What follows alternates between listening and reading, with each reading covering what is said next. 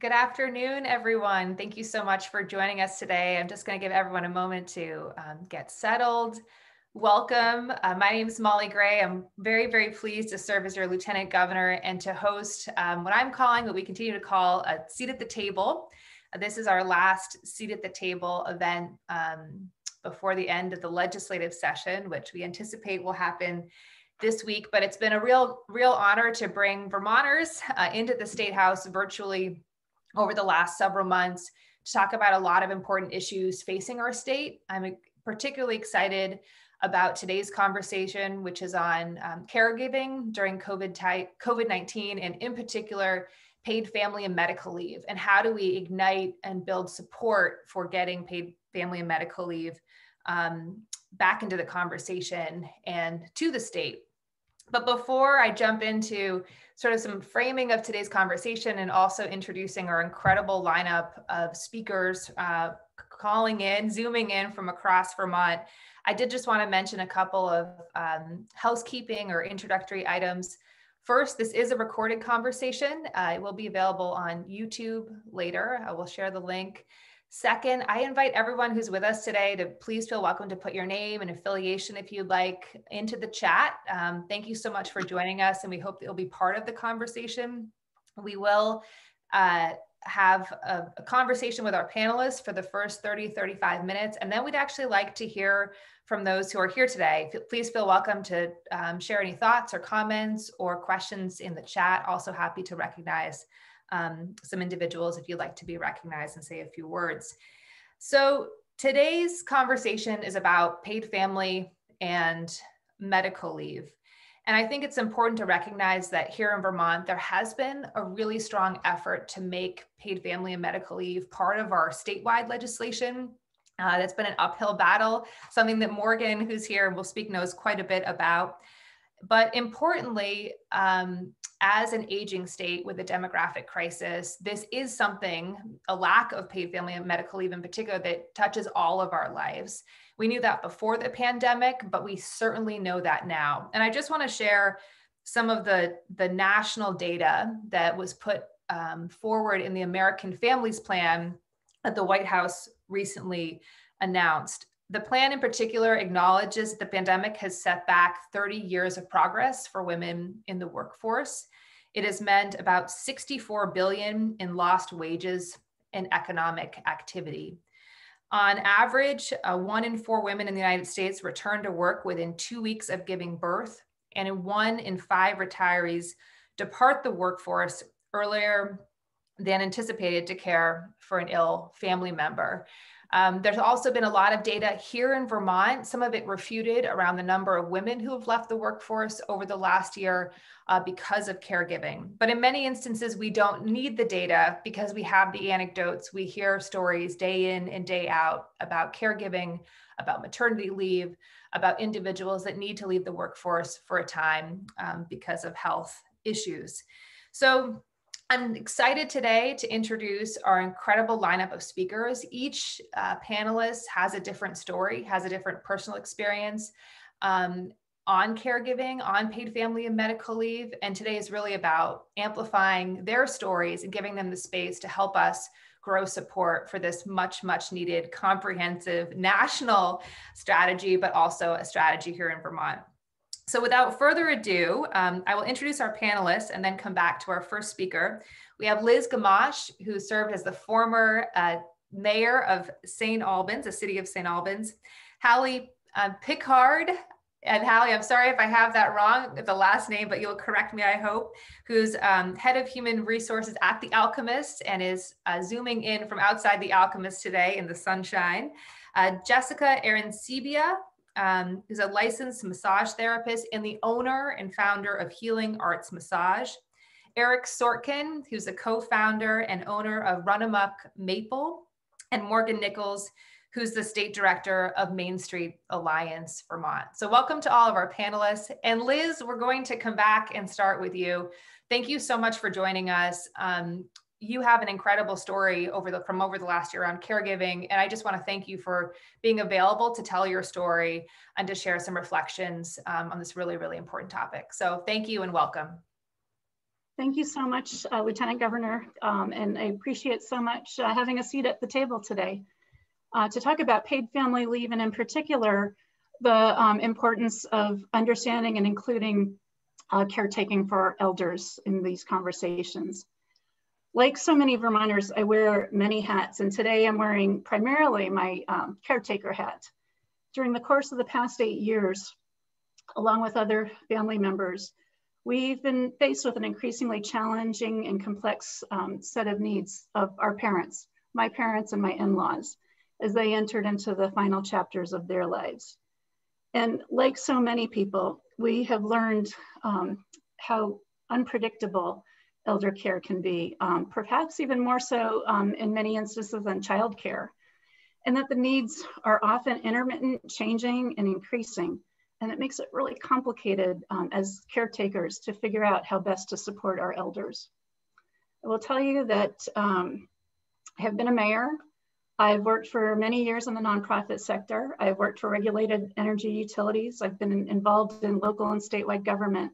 So I consider myself pretty good at navigating systems, bureaucracy, finding solutions to difficult problems, and I am pretty good at maintaining a positive and hopeful outlook. But I will tell you, in the last years, and especially this past year, as a caretaker, I have found navigating systems and supports for elder care to be the most challenging, time-consuming, frustrating, and confusing set of issues that I have ever had to face. So first of all, I'd like to share a few thoughts on why I think it's so important for elder care to be part of the paid family leave conversation. And I'll give you a couple of snippets from a caretaker's perspective that I've gained over the last year especially. We're an aging society. I think if there's one thing we can all agree on is that every single one of us is getting older. Not a single one of us is getting younger. We're not going in that direction. Yet at the same time, aging and death is something that we don't like to talk about. So it doesn't get discussed as much as perhaps it should be. But here's what I see as some things to think about. By 2030, residents over 65 years will comprise 20% of the US population. And of course, we know that Vermont is one of the states aging most rapidly. Caring for elderly family members will increasingly fall to midlife adults who are also caring for children and sometimes grandchildren, while often struggling to stay in the workforce. We talk a lot about the sandwich generation, and I'm starting to talk increasingly about the club sandwich generation. Caretakers take on a variety of roles. Some of these include being a nurse, a laundress, taking care of toileting needs, being a chauffeur, an advocate, being a meal preparer, organizing appointments, being a legal representative, and so much more. The needs are complex and intensive. And to stay in the workforce, caretakers have to rearrange work schedules, cut back on hours and pay, take leaves of absence. And then other caretakers simply can't remain in the workforce and they leave altogether. As the Lieutenant Governor mentioned earlier, there are certain groups that are impacted more than others. Evidence shows that women and BIPOC caretakers are disproportionately impacted by this situation. And think about it, what happens when you begin to step out of the workplace and earn less? The lifetime impact on lost wages, Social Security, pension benefits, all begins to add up. And then when you become an elder yourself, you're that much more behind the 8 ball. So the systems that support our elders, they're complex, they're complicated, and they're often strained. They're challenged to navigate. Throw in a pandemic, boy, does it get even harder. At an unexpected event like a cyber attack on the healthcare system, it gets worse. What about the shortage of nurses or lack of housing and transportation options? To be clear, this doesn't mean that we don't have great organizations and people involved in elder care. Thank goodness we do. We need them desperately. But our systems can be difficult and time consuming to navigate, and the options and supports for our elders are often expensive, scarce, and varying quality. So I'm going to shift for just a moment into an example of something that illustrates the complexity, something that we experienced in my family. Before COVID, my mom my parents were living independently, and my mom had a health crisis. In February of 2020, she landed in the hospital, and ultimately that led her to a rehab facility where she would spend hopefully just a couple of months to recover, to stabilize. She was a type 1 diabetic with dementia setting in, and she was no longer able to care for herself. And my dad, whose vision had declined to the point that he's now blind, could no longer help to care for her. She needed 24/7 support to do finger sticks and administer insulin. She needed access to support on a 24/7 basis. So they made the tough decision and made arrangements to move into assisted living. And mind you, this was at the time COVID was starting to come across the country. So it was a desperate race to get them into a safe environment where she wouldn't be exposed to COVID. As it turned out, we weren't fast enough. She didn't make it into assisted living in time. The facilities closed down to new residents. So there was only one option, to bring her home. And at that time, there was also no access to home healthcare nurses because they weren't coming into homes because of COVID. So our family made the decision to provide that care for her. It was the only thing we could do. And the point that I want to make is that we had to make decisions on who was best able to move in to create that support. With most of our family members being essential workers in jobs that were non-flexible in terms of scheduling, it wasn't possible for them to become caretakers without taking a leave of absence or reducing their work hours. For me, I had a more flexible position, and with the advent of remote conferencing, I was able to maintain full-time work while embedding myself for 2 months with my parents to take care of my mom. We would not know that she would come home with COVID. So not only did we take care of her diabetes, we also helped her to recover from COVID and prevent my dad from catching it at the same time. The reason I say this is were it not for the flexibility of my job and were it not for the advent of remote conferencing, not a single one of us would have been able to provide the care without taking some steps to get out of the workforce. It just wouldn't have been possible. So I guess what I'll say is that I'm going over my time, so I want to come to a close. I hope this illustrates a bit of some of the challenges that we face. Finding housing, healthcare is complex and urgent when you're in this situation, taking care of folks. Paid family leave will help caretakers, will help workers, will help elders, and it will also help employers all together to ensure that we're better prepared to help our elders and stay in the workforce. For those of you who are policymakers, I hope that what you'll find is that by listening carefully to the many folks that are currently having experience with this caretaking, it will help to inform your decisions about how we can effectively include elder care in the discussions about paid family leave. And I'm sorry if I went a little bit long, but I will stop right there. Liz, thank you so much. And please, no apologies.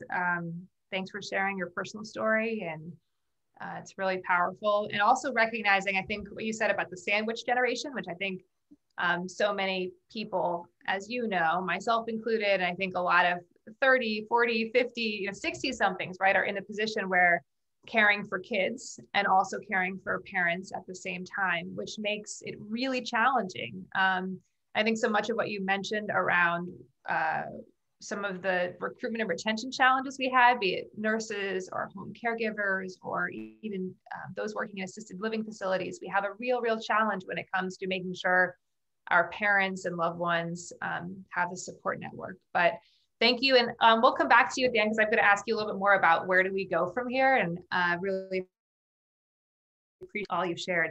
I'm next going to introduce Hallie. Hallie, again, works as the head of human resources at the Alchemist Brewery, the brewer we all know and love for Heady Topper, among other things. But the Alchemist is also an incredible Vermont business that I know supports paid family and medical leave. So Hallie, thank you so much for joining us. We look forward to hearing from you. And I'm just delighted that you're here today. Thanks, Molly. Happy to be here. And thank you, Liz, for sharing your story. What a year it's been for your family. My goodness. So yeah, I'm happy to be here. I live in Morrisville with my husband and son, and I'm happy to speak to the other end of life, particularly maternity leave, as is more relevant for my time of life right now. So I'll just share my story of the past few years and looking to the future. So when I was pregnant with my son Arlo, who's now 3, I was not working for The Alchemist. I worked for another wonderful, small, growing Vermont company. And I pieced together 12 weeks of leave, some paid, some unpaid. We did not offer paid parental leave at that time, but had recently started offering some supplemental insurances, including short-term disability, which maternity leave falls under. So I was able to take 6 weeks at 60% pay. And it was something, and I know my employers were happy to be able to offer what they could at that time. So I used those 6 weeks at 60%. I used my 2 weeks of annual vacation time, and I took 4 weeks unpaid to make up for my 12 weeks. So then my husband, who was working for the state at the time, who was a new employee to the state, so he hadn't accrued that wonderful time off that gets accrued when you work there for a long time. He had no paid time, really. So, and our son came early, so on a Monday morning. So he took 5 days of sick time, I guess, is how he categorized it. And then he was back to work. We were fortunate, my family lives close by and we have a lot of support in the area. So it was fine. And he ended up taking, after I went back to work, he ended up taking 1 day a week off over several months to be the equivalent of 12 weeks that you get unpaid for FMLA leave. He accrued some paid time. So we made that work, which was helpful to save on 1 day of childcare also, and for him to have time with our son. So, this worked. It was not ideal. And it had to be pretty self-administered. I was the first in the company to go on maternity leave when we had these short-term benefits. So I was actually in the office with our office manager with my 1-week-old baby in the baby carrier, like sending faxes to the benefits company. And I had the wherewithal to figure it all out. And I'm aware that takes a level of privilege and time and energy that not every new parent might have. So we made it work, and it was a financial stretch for our family, certainly. I feel fortunate to not have to go through that again this time around. We're actually expecting our second child in November. So I started working for The Alchemist in December 2019. I had several friends who had worked here, and one of the main reasons that it was an attractive option was that it's close to home, but also that I knew the excellent benefits package that they offered, especially for families. We have 3 months of fully paid leave for birth parents, 3 weeks for the non-birth parent. We offer a pre-K childcare stipend, really flexible schedules, and fully paid health insurance premiums. This has proven with our staff of 42 people to keep young families at their jobs and in our state. I think it's been 6 or maybe 7. We had a baby born last week of the 42 people on staff that have been born in the last 18 months since I've worked here. So there's a lot of babies and young kids on the crew, and myself and one other colleague are both expecting later this year. Employee retention has remained incredibly high, and this is obviously very beneficial for the bottom line of the company. We have an incredible crew, and it's a family business, and we care about each other. I know, I'm very aware that many small businesses cannot afford to offer these types of benefits. So that's where help from the state and federal government needs to come in to close that gap and make it more feasible. So I feel really fortunate that I have this security, and I also, have a lot of friends and colleagues in various industries that don't have this. And I wanted to add that prior to my last job, I worked for years in the restaurant industry as a server, bartender, manager, and it provides a great living and flexibility, and I loved the work, honestly. But it almost always lacks those traditional benefits that help provide the security for workers and their families. And I didn't have children at the time, and I saw so many coworkers, and I didn't maybe realize it at the time, that would be coming back to work, 3 weeks after having a baby, not 3 months. And, choosing or being forced to come back only part-time. And for a 2-parent household, restaurant work actually can work really well for families. You get to spend time, if you're working, in the night shift, you get to spend time with your kids during the day, save on childcare, you do the handoff at the shift change. And I watched it, it does work. Unfortunately, as we all know, many restaurants operate on the slimmest of margins. And so offering any kind of robust benefits package is out of the question. So we've seen it, myself included, many folks leaving the industry in favor of a more traditional job, often with a lower take-home wage, to be able to provide those benefits and a more consistent schedule for their families. And this past year has made me be thinking a lot about my restaurant industry folks, both folks that own places or work there, and how fragile it is and how we need to re-examine the industry and work to professionalize it in ways that support those workers, and our economy, especially in tourist towns like Stowe that depend on this labor force. And I think there's still thousands of vacancies across the state in the hospitality industry. And I'm really nervous for them for the busy coming summer months, and just thinking about how we can support that labor force that's so important to our economy. So those are my thoughts on my story. And I'm sorry if I went over time. No, it's good. We're creating lots of space here today, and a huge congratulations to you. It's really exciting. Thank you. And I just want to acknowledge a couple of things that you mentioned, which I think are important takeaways. Advocacy and being able to advocate for yourself, which is really hard when there isn't a structure set up. And I think Liz mentioned this too, right? To support families that are in different caregiving positions or preparing to have a baby, right? And knowing where to start in that process. Also, I love what you said about providing paid family and medical leave being something that's proven to support families and staying in Vermont, working in Vermont, especially young families. And we know that we need young people to stay in Vermont. So I'll certainly come back to you as well. I think there are a lot of questions around where do we go from here and what can we do? But one thing that you did mention that I also think is important to acknowledge is just how much the service industry has been impacted in the state. And we've heard this again and again from restaurant owners, restaurant workers. The data suggests that, as I said earlier, there's been a higher level of women leaving the workforce, especially in those industries, and also BIPOC Vermonters who are often working in service industries. So I think there are a lot of different pieces of this important puzzle that we've got to put together and figure out. I'm really excited, though, to introduce another woman who has been working at the forefront of the pandemic in the service industry, and that is Jessica Arancibia. Jessica, I'm going to have you correct me on your last name if I didn't get that correct, but Jessica is the founder and owner of Healing, let's make sure I have it right, the owner of Healing Arts Massage, and I believe lives in South Burlington area. So Jessica, wonderful to see you. Thanks so much for joining us today, and thanks for being willing to share your story, which I think is a really important one in this discussion. Thank you, Lieutenant Governor Gray.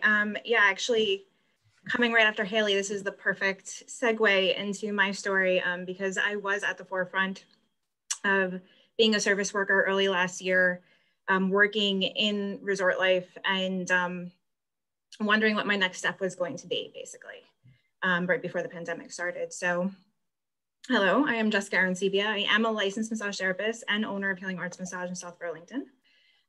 This past year, like for so many, has been one of adapting and surviving. Early last year, I decided to pursue my business full time in order to give myself that flexibility and stable work environment to start a family. And after working about 8 years in the service industry as a massage therapist, the biggest takeaway that I had was that I was disposable to my employers. And that's unfortunate, but it is very true for a lot of service workers. Wasn't really the greatest thing to bring into the plan to start a family. Thankfully, at the time, my husband's employer had really good insurance and benefits, and I was able to stick to our plan. It further supported my efforts to start my business. And for 3 months, I basically worked on my business plan. And on March 6th of 2020, I resigned from my former position and the world shut down due to COVID-19. So because I had resigned from my job, I wasn't eligible for unemployment benefits. And I had to wait almost 3 months before I was approved for $191 a week in PUA. It was incredibly stressful. I'm sorry, I'm gonna get a little bit emotional here. It was incredibly stressful for us. And it was made even worse when my husband got the news that he was no longer furloughed, but he was let go completely. So there we were. Let me get my composure a little bit. There we were, not working, no health insurance, no paycheck coming in, no clue when the world was gonna go back to normal. But fortunately, I was able to use my stimulus check right on time to start my business in early June. And with the awesome support of some close personal friends, I was able to find a location and begin building my clientele. And I'm proud to say that I did survive most of the last year through just sheer determination and grit. No matter what, I was sticking to this plan and I was gonna make it work as best as I could. And I'm super grateful to say that I've endured and I've thrived in the past year. People now more than ever need massage therapy. They need touch, they need nurturing. That's the one thing that I think was the most fulfilling for me over the past year. And on top of that, my husband through this journey has also pursued his dream of becoming an entrepreneur and starting his own restaurant. But amidst all of this success, there is still one part of this story that still has no solution, and it's our plan to start a family. So yeah, how are we going to afford to have a baby? How do we provide for my 16-year-old stepson, run 2 businesses, and also stay home after the birth of our child? Once we have a child, how much will it cost to find childcare? And how many days will I be able to work, pay the bills, and still spend time with my newborn? I'm going to touch a little bit on something that's very important to me also, but historically in this country, women have been marginalized when it comes to starting a family, especially women of color who happen to be more in the service industry, such as providing childcare for other families. And they're now moving into these greater numbers of becoming sole proprietors for this reason. So most of the time, these workplaces that they're traditionally in do not provide any benefits and won't allow the women to stay home, let alone their partner to stay home with them. So these risks for women and families as a whole to have the courage to choose a better life and a better career path to make life better for them, it often presents with a lot of sacrifice. I actually have a colleague who's in the next room who has taken the last few years to save almost $10,000 in an effort to provide herself with some kind of child leave. But yeah, that's amazing and that's awesome. What happens when life throws us curveballs? What happens when a pandemic affects the entire world? There's no safety net, there's no job security, there's no infrastructure in place to protect us. I've had multiple prenatal clients on the table this past year that have expressed that they're not sure they can stay home past the 4 weeks that their employer has given them. What about sole proprietors like myself and my husband who now have no options for paid leave? So to finish out, no parent should have to choose between bonding with their newborn and getting a paycheck. And I'm happy to be able to be here and lift my voice on this issue. And I hope that we can finally get this across the finish line for all workers and families. Thank you for your time. Thank you. Thank you. That was really powerful, Jess. And it's hard to even know what to say. I just want to sort of let what you shared sit here with all of us. But I also just want to recognize your determination and grit, and my goodness, what a time to start a business, and your endurance. But it's true. I think no woman or family in Vermont should have to choose between bonding with a newborn or thinking about starting a family and paying the bills and your own economic well-being. So thank you for sharing that. I think it's also a really good segue into a story. I'm really excited to now introduce Eric Sorkin from Run Amok Maple, a pretty incredible Vermont company. We probably all know the amazing maple syrup that Eric and his wife and family and incredible employees make. I know it's been a tough maple season, and really glad Eric's here to talk about what some businesses are doing, like The Alchemist, like Run Amok Maple, to offer paid family and medical leave, and why this actually makes sense, why it is possible. So Eric, thanks so much for joining. I'm really delighted to have you here today. And I know the season's done, but I'm sure it's still a busy time. So thanks for joining us. Thank you, Lieutenant Governor. I appreciate being invited here today. Jessica, that's a tough one to follow. Thank you for sharing that story. I really appreciate the opportunity to speak, and Lieutenant Governor, for your support of workers and small business owners. With that in mind, I wanted to share some of my business's experience with the need for paid family medical leave. My wife and I are the owners of Run Amok Maple. We employ about 75 people. Most of them at our manufacturing plant in Fairfax, and the rest work at our maple sugaring business. As business owners, we do everything we can to support our employees. I know it sounds trite, but it is true. Our business is no more and it's no less than the team that we build. You know, we work hard at Run Amok to make it a good place to work. You know, we're not perfect, but we definitely know what we're striving for. We want to provide the best place for our employees, and we hope that they'll want to do the same for us. Speaking for myself, the importance of paid family and medical leave has been crystal clear to me pretty much since we started. This was before we had a manufacturing business, and we were just a purely agricultural company. We had about 10 employees at the time, and I learned that one of them had a wife with terminal cancer who was close to her death. It was right in the middle of sugaring season, and you know, the hours are long, they're unpredictable.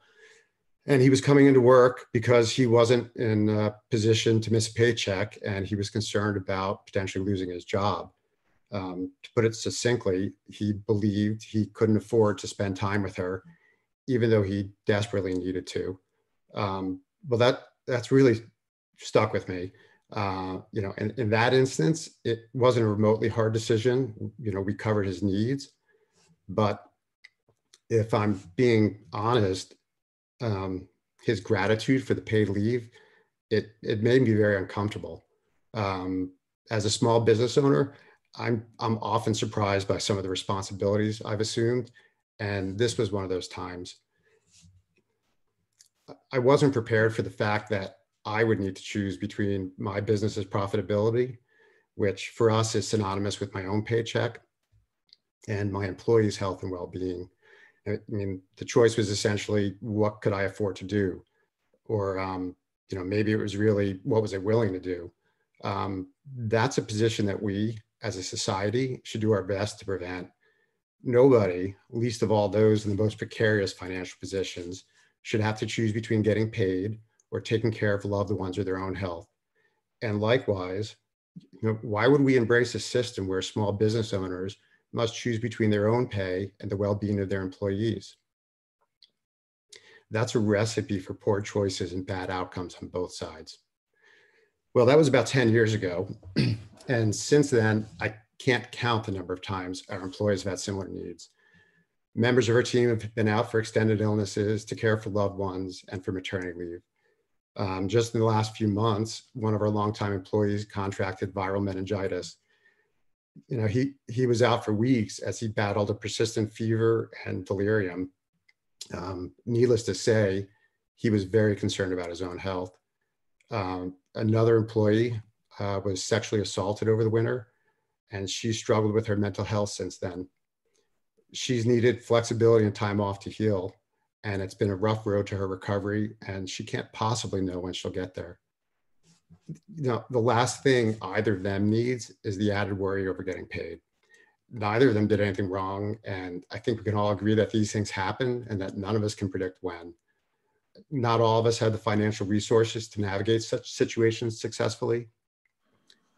You know, on a sunnier note, we also have one employee out on maternity leave, and we have 2 more that are pregnant. And these are indeed happy events, but they come with financial concerns. You know, and what does it say about us if we don't take care of those in need? You know, but I guess what I want to say is the case for national paid family medical leave coverage, it doesn't rest on compassion alone. it's also very good for small businesses like mine. While I personally believe that the return is many times the expense, paying for family and medical leave is costly. The financial burden on our businesses has been significant, particularly during the early years before we were profitable. I would love it if there was a comprehensive national program that addressed this need. Without it, asking small businesses to cover these expenses out of pocket is really asking for quite a lot. And the alternative, asking for workers to go without coverage, is at least as bad.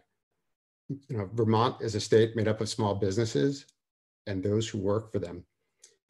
By creating a national paid leave solution, we would create a more level playing field for workers and all of our small business owners.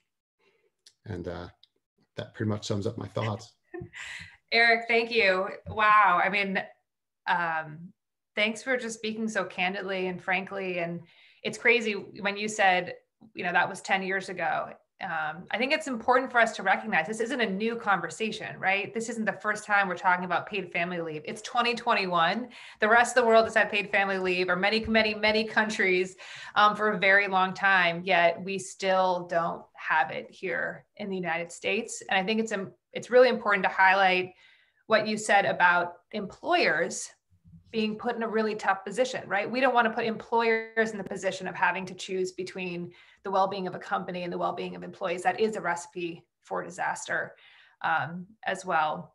And that I noted down, you said business is no more or less than the team we build. And I think that's so true about our Vermont businesses and your business, of course, The Alchemist, but so many other businesses around the state who have said, we're going to do this with or without a state or national strategy, and have been leading the way and making it more normalized, but it's still not on your back to make it possible for all Vermonters. So thank you for sharing that. And thanks for all the compassion you bring to everything you do. And with that, I'm really excited to introduce Morgan Nichols, who's the State Director of Main Street Alliance Vermont, is no stranger to the paid family and medical leave debate, has been working inside the State House, I think this year, the virtual State House. But I just want to thank Morgan, one, for helping us bring this seat at the table to fruition. I think it's an incredibly important topic. I have my own paid family and medical leave story as well, and care about this topic deeply. But Morgan, over to you. I think the big question is sort of where do we go from here, and what's possible for Vermont? Help paint the picture for us, and please share anything else you want to share about what do you think comes next. Morgan, over to you. Thank you so much, Lieutenant Governor, for the opportunity to be here today, and to all the speakers for lifting up your voices and sharing your story. I have some prepared remarks, but at the end, what we'll do is we'll share some action items for the call and ways that you can get involved. So I just want to start out by saying at MSA Vermont, our members know how critical our care infrastructure is to our workers and our family. And as we're in the final week of the legislative session, I just want to thank the legislature on behalf of our membership for all that they have done to move thoughtful and equitable policy that serves our children and our families, particularly H171, a childcare bill that gets us closer to the goal of ensuring that all families have access to high quality and affordable childcare in the near future. Additionally, I want to thank our federal delegation for all that you have done for Vermonters throughout this last year, and for showing your continued support for paid family and medical leave by all signing on to the Family Act. We look forward to the continued work ahead to support you in your work throughout the summer and fall to help make paid leave a reality for all. So I'm also kind of wearing two hats on this call. Former Mayor Gamache, I understand the hats that we all wear here in Vermont, and speak fondly about just the hustle in Vermont that we all do to make it work to live here in this city, or in the state, I'm sorry. So first, as an advocate who's working to lift up Vermont's voices on this issue, and second, as an individual who has recently benefited from my employer's paid family and medical leave policy. So I'll start there as a worker. It was April of 2020, a month into the pandemic, and I felt a lump on my neck. 5 months later, I was diagnosed with thyroid cancer and had to have surgery to remove my thyroid and about 42 lymph nodes in my neck. While I'm so grateful that this is a highly treatable cancer and I'm on the road to recovery, it was an incredibly stressful time, continues to be so. But after surgery, it took a long time before I was able to lift anything heavy and get full use out of my left arm and shoulder due to nerve damage. And it wasn't lost on me that had this happened just 5 years ago, when I was working as a line cook and a server in a restaurant, I would have been out of work for at least 3 months because of just the fierce physicality of that position.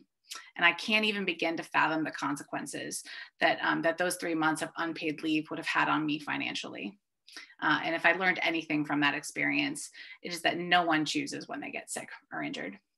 We need to ensure that all workers in every job have the ability to put their health and safety first.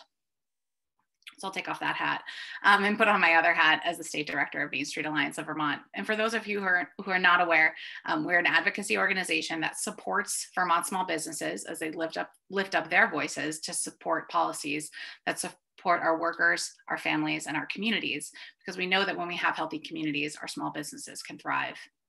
And MSA Vermont is one of the co-leads of the Vermont Family Coalition, along with Voices for Vermont's Children and the Vermont Commission on Women. We are a coalition of 26 Vermont organizations that represent thousands of Vermont's workers, parents, caregivers, small business owners, and advocates for gender and reproductive equity, family, food security, racial justice, disability rights, and more. And we are working together to lift up the voice of our constituency and all Vermonters in support of this critical policy. We know that all workers have at one point in their life the need to take time off to welcome a new child, care for a loved one, or care for themselves. And we know that nationally, 4 to 5 private sector workers don't have paid family and medical leave, with women being more heavily impacted as they make up the majority of our service sector jobs here in Vermont and are more often called out of the workforce to care for children and loved ones. This was clearly evident throughout the pandemic, with women and women of color experiencing outsized impacts due to the lack of a strong care infrastructure. The economic burden of not having an equitable, inclusive, and universal paid family and medical leave solution puts workers and families in absolutely crushing positions where they have to choose between their health and safety and paying their bills. And this can have catastrophic consequences for their housing, food, and overall financial security. So, as I'm sure as you can all imagine, we were thrilled to see that the Biden administration included paid family and medical leave into their American Families Plan. And we also know that there's a lot of work to get this across the finish line over the next few months. So with that in mind, I have 2 asks. First, if you would like to show your support for the passage of a national paid family and medical leave solution, I'm going to put something in the chat. We would love for you to sign on to our call to Congress. Chat. Just want to make sure I get this right. And what this will do, this will help you to join our mailing list. So as opportunities come up over the summer for you to lift up your voice, and so we can also show that there's just a resounding support from this, from Vermonters, please sign on to that. There's a couple different ways that you can sign on as an individual, as a business owner, or as an organization, nonprofit. So that is our first ask, so that we can just join that group. And then the second one is that you consider sharing your stories with others.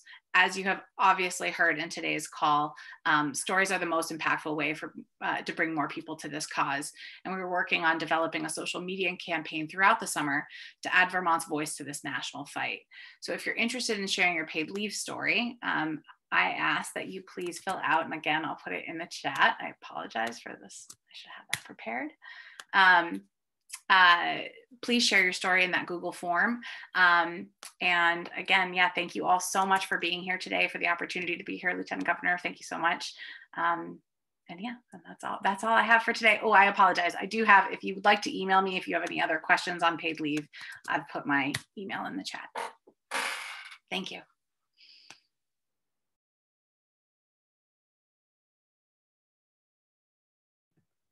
Making sure I was unmuted there. I was just talking away. I think thanks for all you do, number one. Number two, this is such an important moment, as you said, to share stories, right? These stories, we all have a paid family and medical leave story. And each of us is impacted in some way when it comes to caregiving, right? Be it deciding to move back to Vermont because you want to take care of family members and have kids, and then going through that struggle of trying to figure out how are you going to pay for it, right? How are we going to do it all?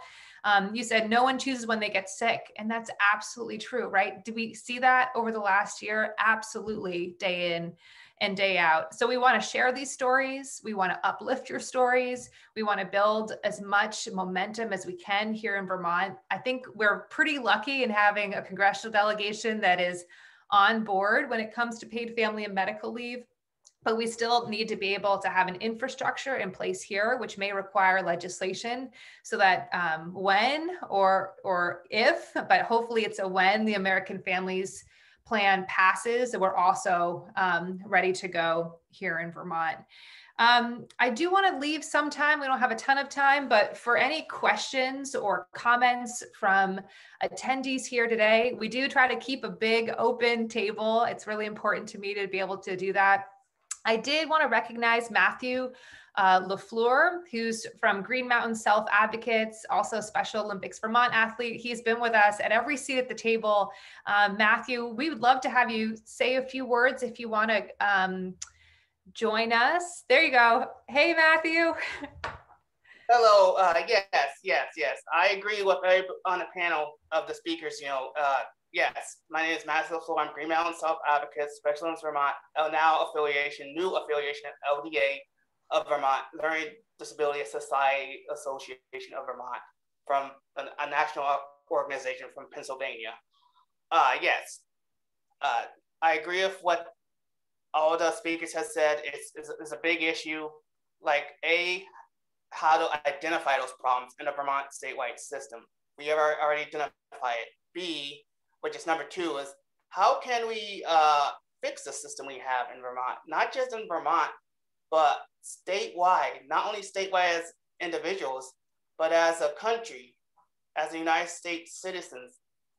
How can we move forward together on these issues, not only by advocating, but how to work on the problems here at home so we can bring it to the national scale, so we can work on it as together as a nation. And number 3, it's for me as an individual, not only with disabilities, this is for the whole spectrum as a whole, not in just Vermont, it's United States of America as a whole. I look at it as, it's a bigger problem. These systems hasn't been updated for a long time. And when one community is affected, then we all are affected in one way or another. We can't dismiss it. It's there.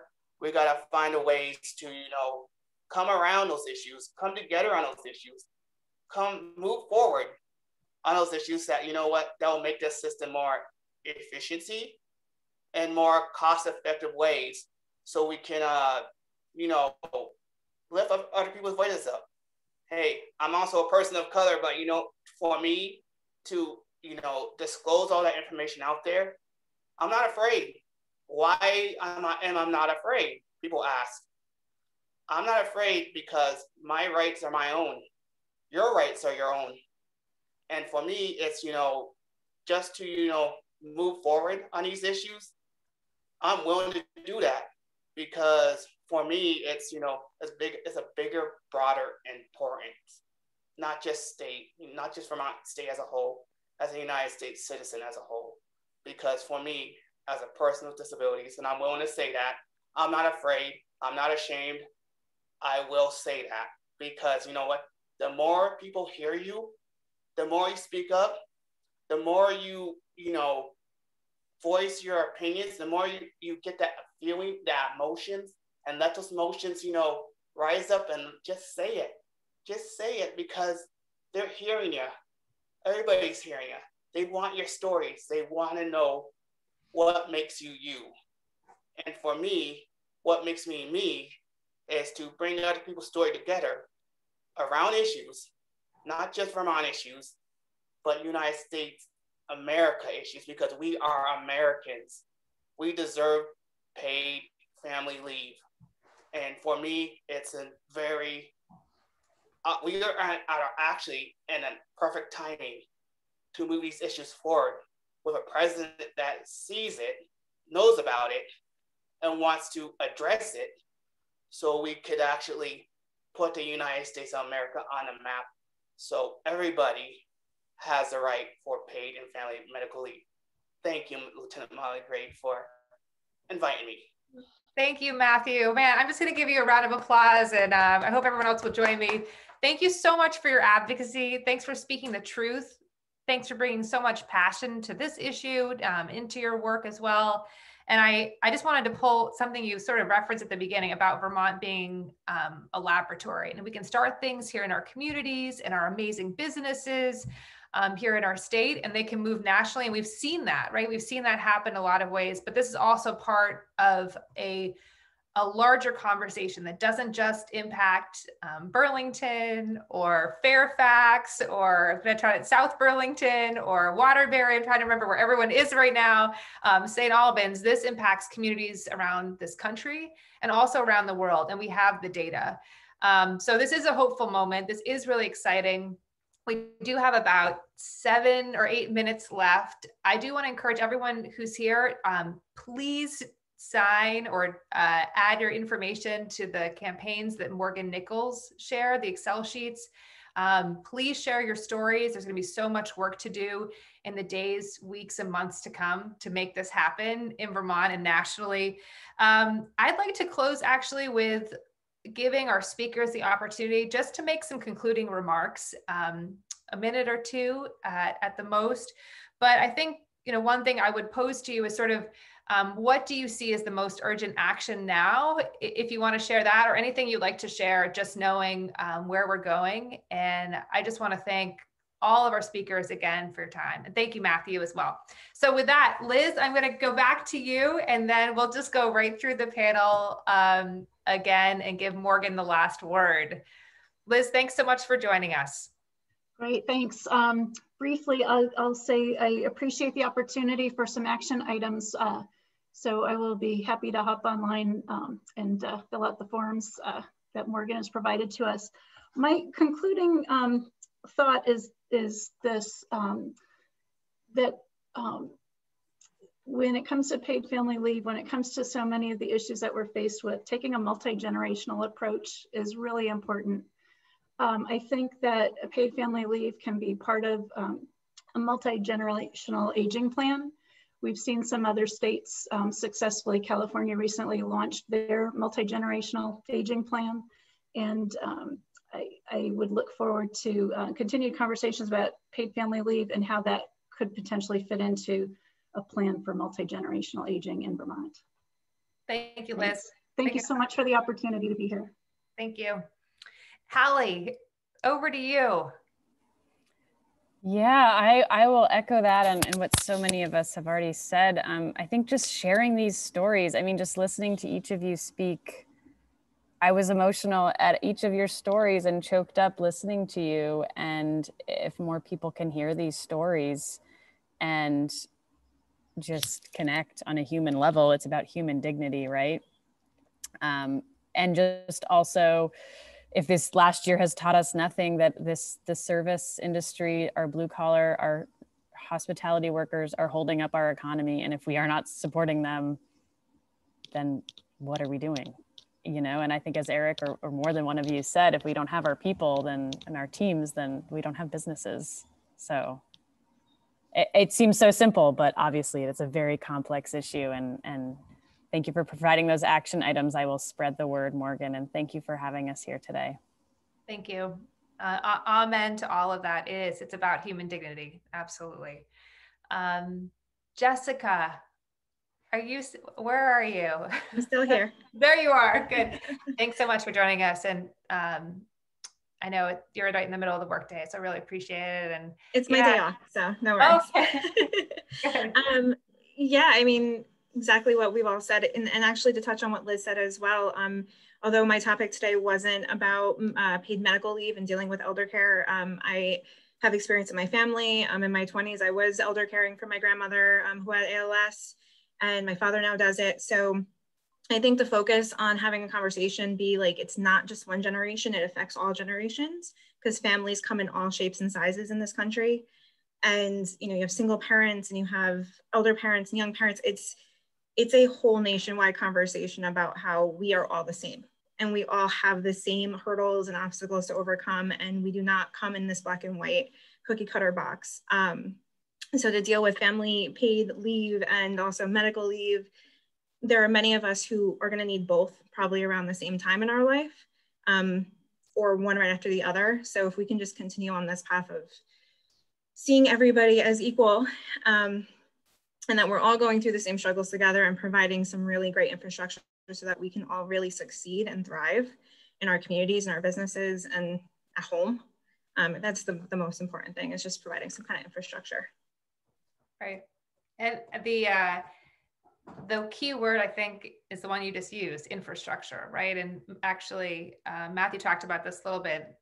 We often think about paid family leave as this sort of like nice to have thing that's over here, instead of it being so critical in the same way that childcare is, in the same way that broadband is, right? It's all infrastructure to our economic well-being, to businesses being able to thrive, to families being able to thrive, to deep equity, right? And I think what you really pointed out well is the fact that you may need maternity leave, while you need medical leave, while you need leave for elder care. And it may all hit at the same time, and being able to have that infrastructure in place. So thank you. Eric, over to you. Any asks or final words? Sure. Thank you again for putting this together. It's very inspiring hearing everyone's stories. It's been really, really, really nice. I guess where I leave it is, I know there are a lot of moving pieces and many competing priorities with Biden's plan, but I think it's important that we keep raising our voices, because we just can't afford to see this get lost in the mix. I just think it's too important. Absolutely. Absolutely. And as I said, I hope this is the first conversation of many to come. I know that Morgan, and she'll talk about this in a second, has a lot planned for the months, weeks ahead. We certainly do. I certainly do. We're using my office to keep this issue at the forefront in particular. So thank you. And Morgan, concluding words from you.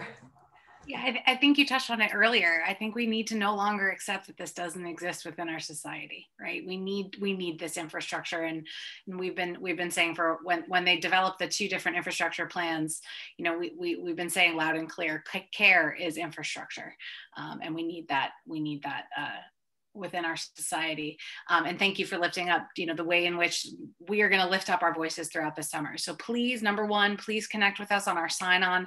This will be an organizing tool, a way for us to connect with you and find ways for us to do targeted actions, maybe come together in another virtual Zoom, maybe later in the summer, we'll do an event in person, socially distanced and safe, where we can all be together so more people can share their stories.